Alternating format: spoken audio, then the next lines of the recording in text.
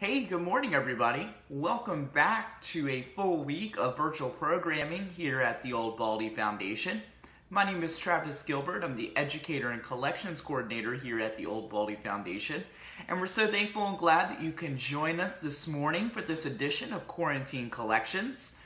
I have pulled out a really special piece of collections that I'm going to share with you this morning. I've kind of been saving it for the tail end because it is really a special piece, and those of us at the Old Baldy Foundation hold it dear, and it very much is an impressive piece when you visit Old Baldy Lighthouse. So I'm hoping everybody out there is healthy and that you all are staying positive.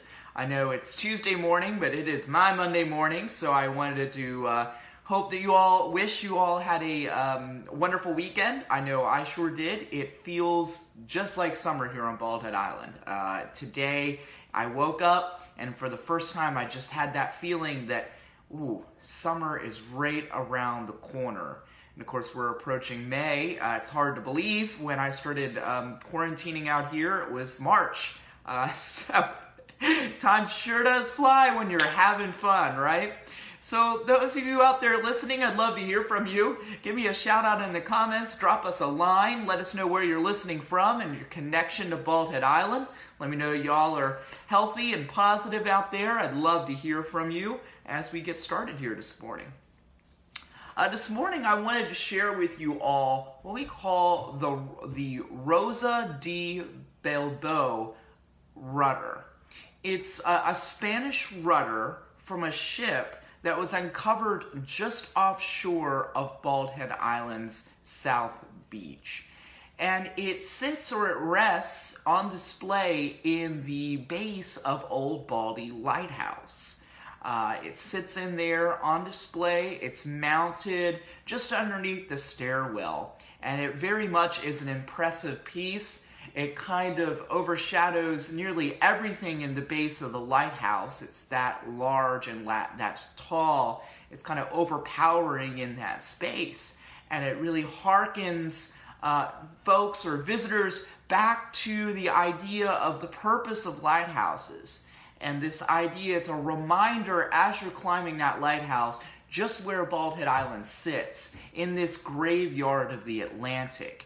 This term created by historian David Stick when he wrote a book called The Graveyard of the Atlantic, and it's describing this coastline between Cape Fear here in the south on Bald Head Island and Cape Hatteras to our north, which is the northern terminus of the Graveyard of the Atlantic. And of course, Cape Lookout is there in between. There are no less than 2,000 shipwrecks in this Graveyard of the Atlantic. Brothers and sisters, I guess all ships are she's, so sisters of the Rosa who rest at the bottom of the sand at the Graveyard of the Atlantic.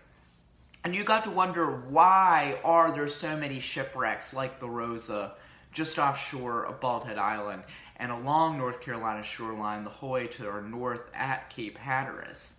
And it is because of where the Gulf Stream sits just offshore. These ship captains, especially in the age of sail, and even after the age of sail, they would use the Gulf Stream, this warm water current that goes offshore of North America's eastern seaboard in a northern direction. It's like an oceanic highway. I mean, of course, you can propel your journey via sail. Of course, with the power of wind. You could propel your journey via steam, burning coal, a combination of both. But why would you not use the currents of the Gulf Stream to kind of give you a kickstart? You know, add a little extra juice to your journey. Of course, you have the power of sail, you have the power of steam, but when you combine those forms of energy with this natural form of energy, this current that drives northward along the eastern seaboard, it's like a great gift. You can go much faster. And that Gulf Stream, that oceanic highway, that Route 40, you're from this area, that Route 40 out on the Atlantic goes right past Bald Head Island. Now, it does take several hours to get out to the Gulf Stream from Southport. Morehead City up towards Cape Lookout's a little closer, and Cape Hatteras is even closer. So it's several hours off of our coastline to go out and reach the Gulf Stream, but it's within striking distance. You can fish in the Gulf Stream waters from a home base in Southport, or Wilmington, or Wrightsville Beach. It's within striking range. It's within our kind of purview. So many of these ships use that Gulf Stream, whether they were going in between ports from the Caribbean to Europe, or whether they were domestic ports, working themselves up and down the eastern seaboard. They used that oceanic highway, and that oceanic highway went right past Bald Head Island. So, of course, with such a high concentration of ships traveling on the Gulf Stream past Bald Head Island, you're going to increase your likelihood of shipwrecks. Accidents do occur. And that is just what happened with the Rosa. The Rosa was a Spanish merchant vessel, and she was coming from Havana, all right, in November of 1804. She was traveling from Cuba back to Spain, and we believe that she had a cargo of sugar on board. Makes sense from Cuba. So you might ask, well, what's a ship from Cuba doing off the North Carolina coastline if they're going back to Spain? Well, it's this kind of a very simplistic way of looking at it is what we call the triangular trade. And it involves one of the three sides of that triangle is that Gulf Stream. So ships, when they wanted to travel from Europe into the Caribbean or into North America, they didn't just sail straight across the Atlantic Ocean. I imagine some of them did. Much smarter people out there could illuminate on that. But a majority of these ships would use kind of the three sides of a triangle. The first side, the first leg of that journey, would be traveling from Europe down southward, down along the coast of Africa, to let's say like the Canary Islands or the Verde Islands. And from there was this natural wind called the trade winds. And that wind would propel their journey across the Atlantic Ocean and dump them out into the Caribbean. And from the Caribbean, they could pick up the Gulf Stream waters in between the coast of Florida and the coast of the Bahamas. And that would propel their journey up along the eastern seaboard of the current United States in a northern direction. And eventually the Gulf Stream works itself from a northern direction to really a northeastern direction. And that would propel their journey back to Europe using another wind called the westerlies. So this triangular trade, if you will, kind of propelled their journey. They used and harnessed the energies of Mother Nature, whether it be the winds or whether it be these currents or streams within the ocean, to assist themselves to give them a leg up in their journeys. It became known as the triangular trade because that was roughly the shape, but additionally, these merchantmen created a trade system that kind of piggybacked on whatever goods they could find in each of the legs of their journeys. So they would take manufactured goods like guns, alcohol, take them to Africa. From Africa, they would pick up enslaved persons and take them over to the Caribbean. From the Caribbean, they would pick up sugar, goods, raw agricultural goods, molasses, etc., that were found in the Caribbean, and take them up to the United States, where they would, or the colonies even, before the United States, and they would trade all that sugar, molasses, whatever, in the United States for more raw materials, agricultural goods that were in demand from Europe.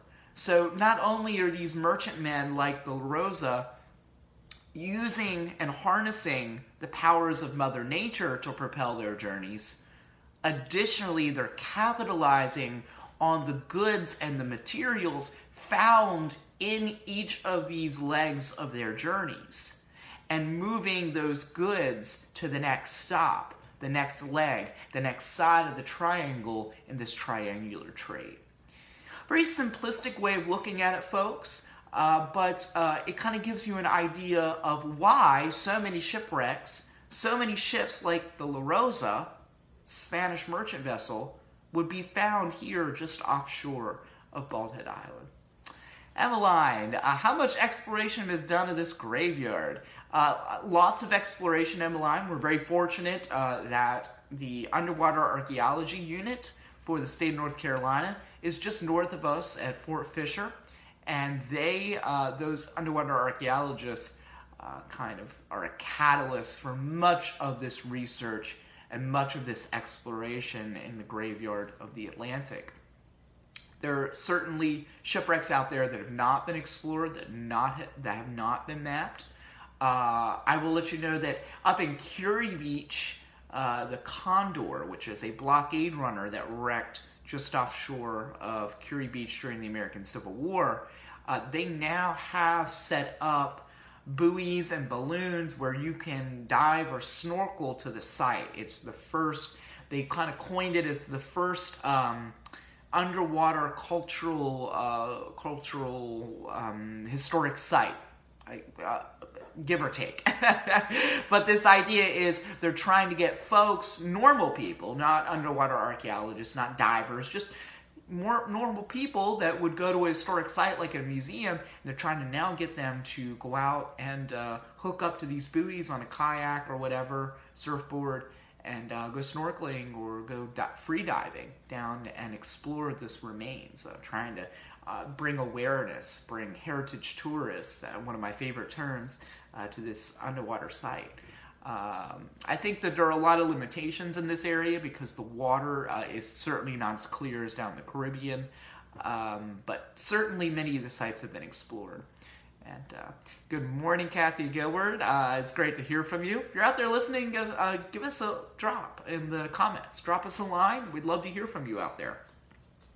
So the La Rosa is a Spanish merchant ship. She was traveling from Cuba with a cargo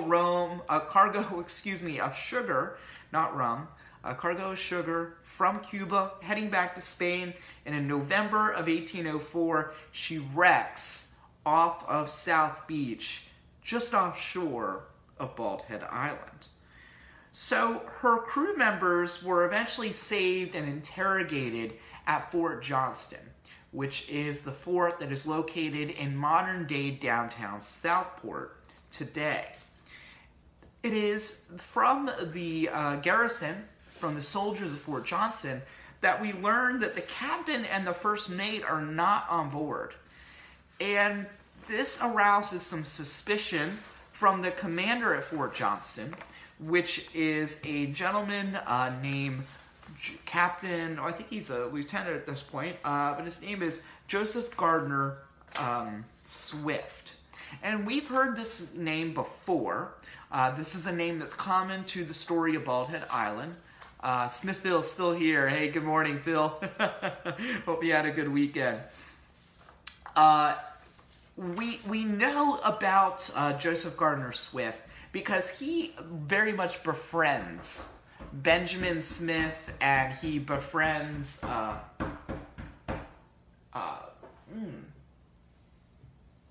somebody is at the door here. I'm hoping that they're gonna go away. Joseph Gardner Swift, he, pardon me, y'all folks.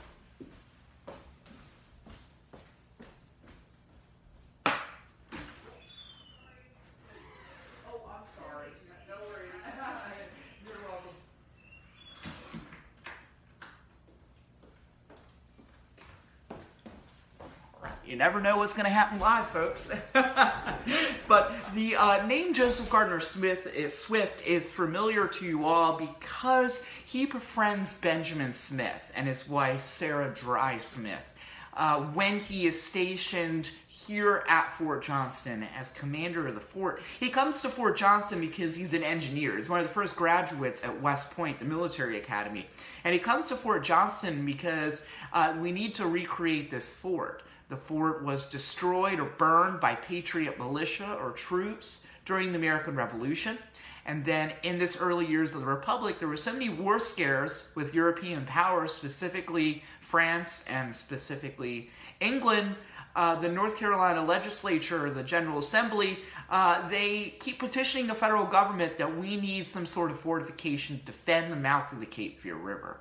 It had been attacked by Spanish pirates or privateers in the 1740s. Again, it was attacked by the British during the American Revolution. We need some sort of defense system. So they send this gentleman, Joseph Gardner Swift.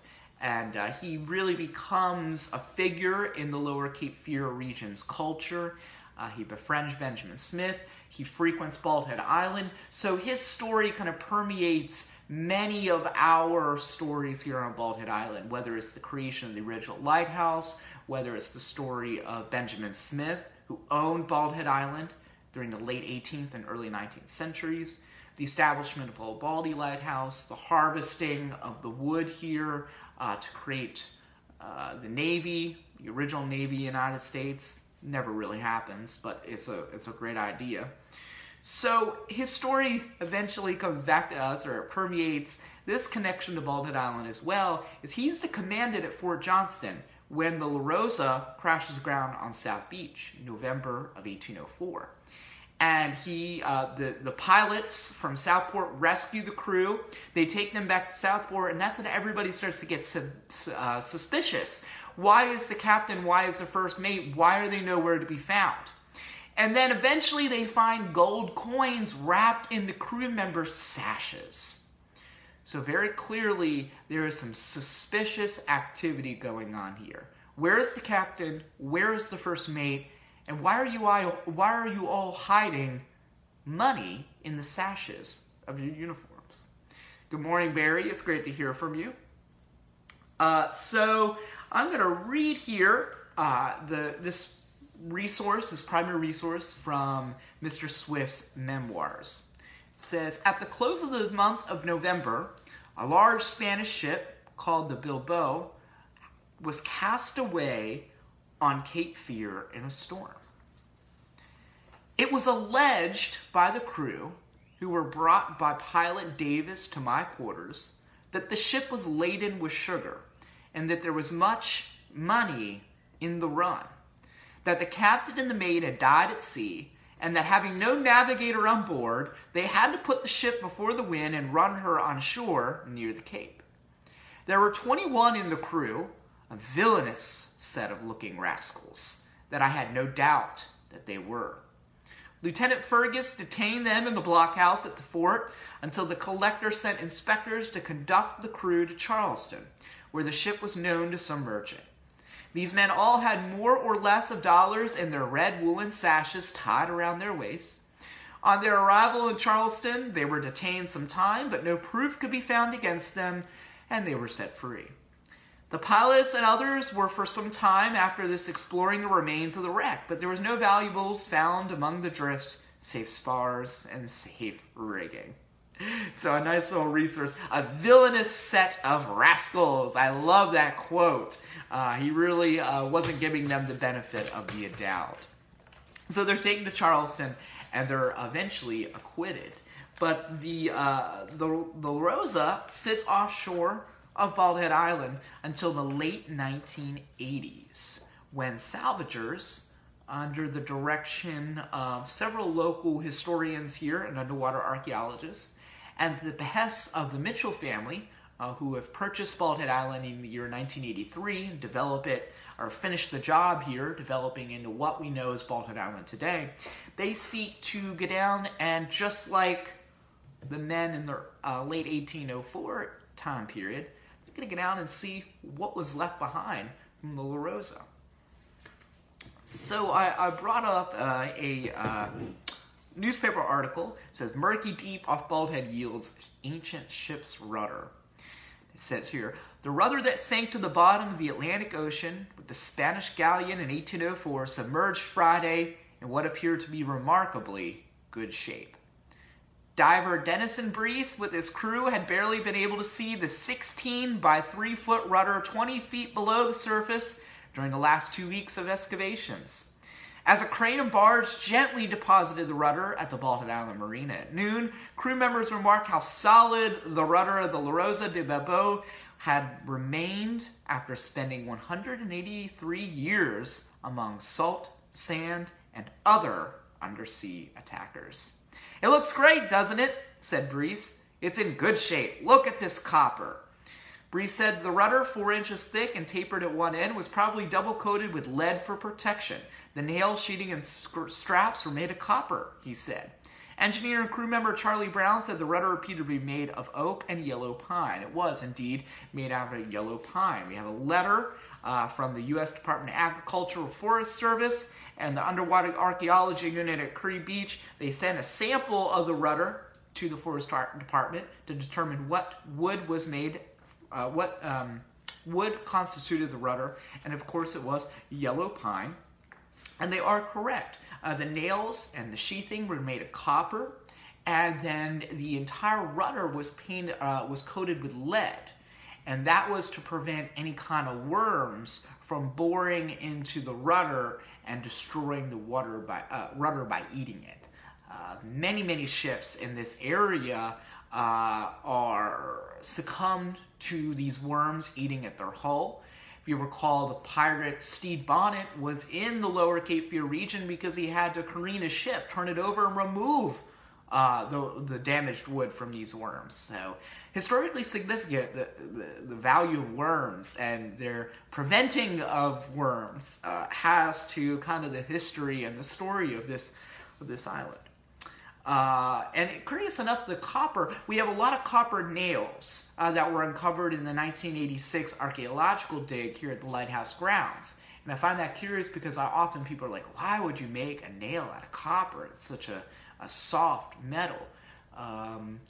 And the archaeologists kind of inferred that it was from a shipyard that was located where the village chapel is today. That there was a shipyard in that saltwater marsh along the creeks. And this is more evidence that suggests that, yes, those nails that were uncovered are from a shipyard because they're using copper nails in a rudder from a very similar time period, certainly before Old Baldy Lighthouse. So, curious connection. All right. So, Kent Mitchell, who was the son of George Mitchell, who bought the island in 1983, they contributed $20,000 for this project to uncover this rudder. And it was uncovered, or it was recovered by Strategic Salvers, Denison, you were hearing, quote, in November of 1987. Again, the dive was sponsored by the Mitchell family. The rudder was taken to the North Carolina Department of Natural and Cultural Resources Underwater Archaeology Branch up at Fort Fisher, where it was restored, and then it was brought back here to Bald Head Island on a permanent loan, placed inside the base of Old Baldy Lighthouse, where it is on exhibit today. And just as they said, it is yellow pine. You can still see remains of the copper plating and the lead plating that was on top of the wood to protect it from the worms and from the harsh environment. It is a massive, as I was saying, it kind of overwhelms you inside the lighthouse. It weighs an estimated 1,500 pounds, and it is 16 feet tall. It's kind of miraculous how the size of this rudder. Now, there is a cannon that was uncovered as well. There is a cannon, and that cannon you can see at the North Carolina Maritime Museum in Southport. You go on over to that museum when they open up. Inside their exhibit is a small cannon that was uncovered during this dig. It is originally was at the marina for Bald Head Island. but due to its condition, and they needed to place it in a more protected environment and more stable environment, it was decided to move it over on permanent exhibit at the North Carolina Maritime Museum. And this summer, my counterpart Katie over there worked with an intern from the University of North Carolina, Wilmington, and they created a new exhibit, very much an interactive exhibit for the cannon. I had the pleasure of going over there and helping them at the tail end critique this exhibit, and it is a job well done. It's really awesome. The exhibit, there are footprints around this cannon from the Rosa, and you stand on the footprints, and above the footprint, these are plated on the floor, you stand on the footprint, and above it, it gives you a description of what role you would have had in the firing of that cannon if you stood where the footprints are. So it kind of helps describe how many people it would take to fire this cannon and what their individual roles were in firing the cannon and where that man or woman, I guess, would stand. So it's a really cool exhibit, and I encourage you not only to come over here and see our rudder when we reopen, but also to go over and show some love to our counterparts at the Maritime Museum and to see the cannon there as well. So I'm going to give you a disclaimer here. I'm going to try to take you out and show you the cannon. The Wi-Fi and the cell service is awful in the base of the lighthouse. There's nothing we can do about it. It is simply because there are brick walls and they're very, very thick in the base of the lighthouse. That's how she stood for 200 some years. So it's great for the longevity of Old Baldy. It is terrible for trying to do Facebook Lives. So I cannot promise you that the Facebook Live is going to continue when I get in the base of the lighthouse, but we are going to give it our very best shot so I can get you up close to the base of the lighthouse. If it proves to be unstable in there, I will post several pictures in the comments here after we get off on Facebook Live. Patty Henson says, it is a rainy morning out there in Missouri. Good day to learn a little history. Well, Patty, thank you for joining us. Patty was telling me this weekend about Outer Banks, and I must admit, Patty, I've heard great things and I've heard bad things about it, but unfortunately it was filmed down in Charleston. The lighthouse is Hunting Island, and Morris Island appears, so not filmed in the Outer Banks. And unfortunately, there's a lot of hoopla because it seemed as if the characters had taken a ferry from the Outer Banks to Chapel Hill, and that has caused all kinds of hoopla online because, as everybody knows, Chapel Hill's nowhere near the Outer Banks. Alright, so there we have Old Baldy in all her glory this morning.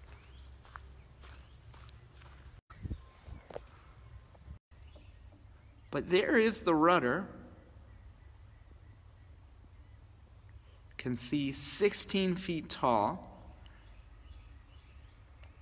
I should have described what a rudder is. A rudder, of course, allows the ship to have direction.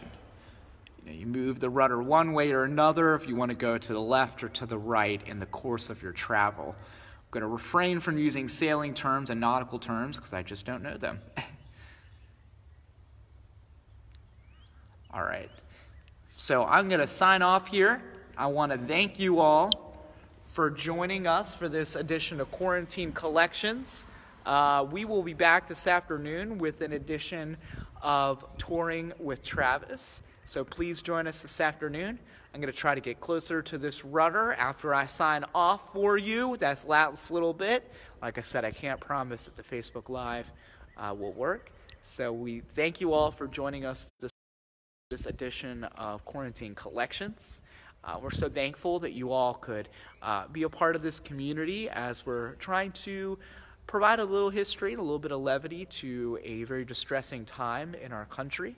So you all continue to stay positive out there, stay healthy. We're hoping that everybody in your family is healthy and that you're safe. And from the bottom of our hearts, we really appreciate everything that the essential employees are doing to make our country kind of continue to chug along as best as we can. There's so many people out there that are going to work every day to make sure that there are food on the shelves, that the sick are getting cared for, that the test and the vaccine is getting worked on. There's so many people out there that are putting themselves on the front lines, and we thank them for everything that they're doing. And we thank you all for social distancing and doing your part and my small part in this collective effort to stem the curve and get life as we know it back to normal, hopefully someday soon. So let's check out this rudder. Can't promise that the Wi-Fi is going to work, and I'll see you all this afternoon.